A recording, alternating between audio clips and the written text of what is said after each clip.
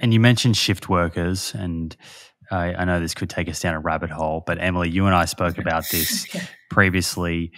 Courtney, you mentioned earlier that I think you mentioned that shift work is associated with chronic diseases. Clearly, shift workers are very, very important people. We rely on them in very many parts of our society. I'm wondering, since our last conversation, Emily, which was probably a couple of years ago now, has there been any further research looking at shift workers? What types of protocols or strategies that people can perhaps lean into from a meal timing point of view that may help them nurture their circadian rhythms despite these kind of more irregular working hours? Yeah, so our paper in shift and 24-hour firefighters is coming out soon, but there was really feasibility. It was the main outcome, but also looking at other health outcomes.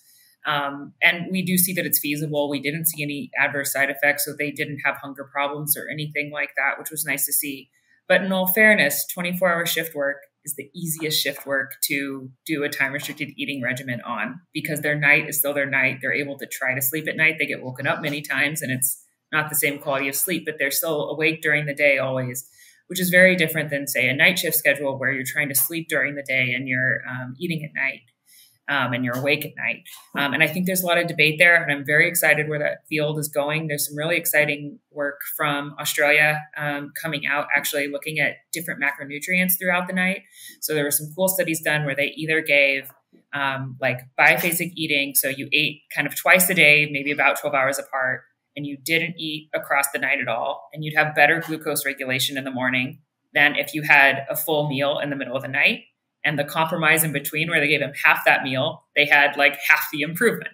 And so I think one of the things shifting there is saying, okay, well, maybe it's not a good idea to have a large bowl of pasta in the middle of the night as your meal when you're on a night shift, but maybe switching to lean fats, higher protein, lower carb might be able to help that. But that is such a young field.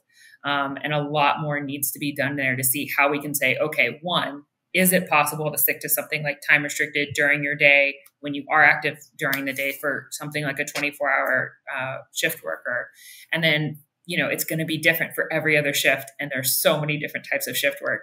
A nurse is going to be different than a news anchor, is going to be different, you know, like all these different things, and some of them move. And so I think that's where the field is going. And I think controlling types of foods that you eat is going to be the compromise to say, what can we do to mediate the risks and mediate the damage as much as we can? And sometimes that's going to be time restricted eating, and sometimes that's going to have to go down more into the types of foods that you're eating. Sure. What would you do if you all of a sudden had to work 10 p.m. to 6 a.m.? That was your regular kind of shift overnight, and so you were up and awake while it was dark, and you would come home after you clock off at 6 a.m. and perhaps go to bed at 8 a.m. How would you set up your meals? Yeah, that's rough. And this is very anecdotal because we don't have a good answer for this. And some rodent trials have tried, and it's mixed. I think I would, one of the big problems is because you switch back and forth between being awake during the day and being awake at night. And that's one of the really big problems there. And humans who do try to stick to always being awake at night, that doesn't usually work. So you're switching back and forth. One idea is to try a biphasic eating, where maybe I eat at 8 and 8 every day. And it doesn't matter if it's daytime or nighttime. And then maybe on my days off, I could also eat during the daytime when I'm active. And I'd probably have, if I'm really hungry while I'm working, I'd have like some nuts, like a handful of like almonds or something like that. That's really not going to trigger any type of glycemic response. The other option would be to try to stick to some kind of, 10-hour eating during the day. But I don't think that makes sense, because then you're not going to get enough, like you're going to be awake for too long and before you get to eat again. So I think if I had my first go, I would probably try a biphasic, but that is, you really, I think, have to test it out and see what works for you and then adjust. And the data just really isn't there to say what is best. And there's such hard trials to run, and there's so many different types of shift work.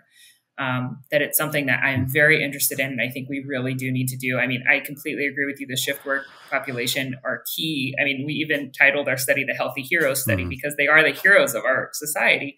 And so I think finding ways to help them mediate the disruption to their circadian system is huge. And so I really want to go down that path, but there's still a lot to know before I can say, do this, it'll work. We just don't know yet.